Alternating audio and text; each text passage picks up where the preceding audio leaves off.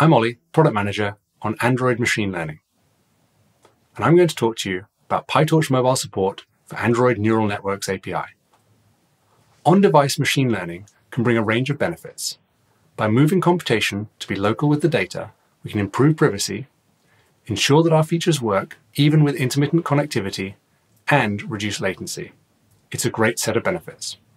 But on mobile devices, we're always power constrained, so it's critical we perform this computation as efficiently as possible. Thankfully, modern devices have a range of specialist chips that can really help. GPUs, DSPs, and new dedicated ML hardware accelerators, often termed NPUs, can improve the power efficiency beyond utilizing the CPU alone.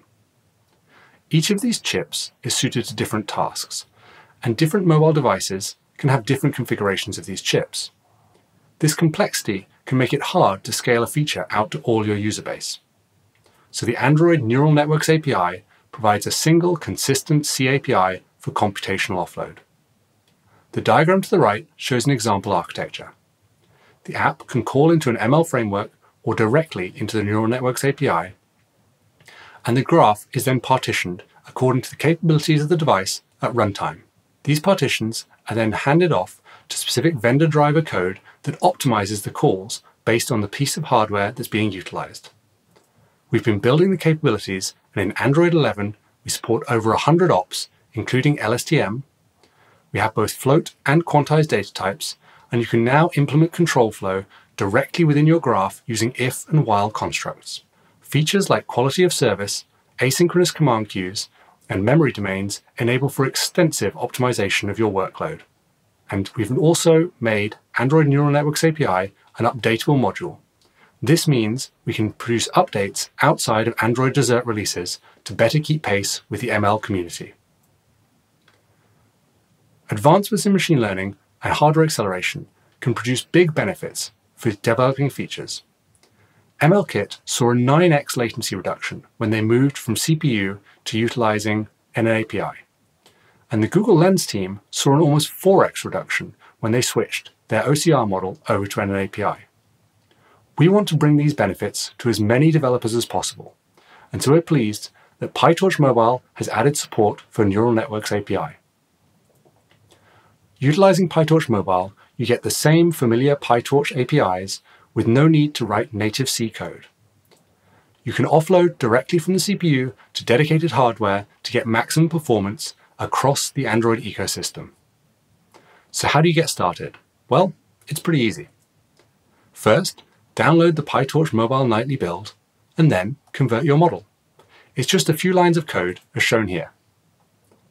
You take your TorchScript model, create an input variable to match the input shape, and then set the layout to NHWC. Then you convert your model. Optionally, if you want, you can even bundle the input to make it easier for benchmarking. Finally, save your model and you're good to go. When it comes time for runtime inference, if you're using the benchmark or directly within your app, there are no code changes needed. Just switch out your existing model for the new NNAPI model. Real-time segmentation is a feature that can really benefit from hardware acceleration. Imagine the case of trying to determine the foreground user from their background for a virtual green screen effect. You want to run this continuously and at low latency to provide a responsive experience to the user. But you're typically also running a lot of computation in parallel at the same time, for example, video compositing effects. The Facebook Messenger team are now testing NNAPI to use for their immersive 360 backgrounds feature, utilizing the new PyTorch Mobile capabilities. They're seeing a 2x reduction in latency and a 2x reduction in power consumption. The initial release supports a powerful but small set of features. It has support for Android 10 Plus devices, linear convolution models such as FacebookNet, and multiplayer perceptron models. In addition, the team are hard at work on the next set of features, including additional operator types, support for the popular mask RCNN model, and fallback for optimized CPU paths. The team are also investigating additional support for earlier devices and control flow semantics. So that was a brief overview of the new PyTorch Mobile support for Android Neural Networks API. Download the PyTorch Mobile Nightly build today and get started testing the code. Please do provide your feedback. For more on Android Neural Networks API, check out the Android NDK developer docs, and for more on the PyTorch Mobile integration, view the PyTorch Mobile developer page. We can't wait to see how you take advantage of the full hardware capabilities with PyTorch Mobile in order to produce amazing machine learning powered experiences on Android. Thank you.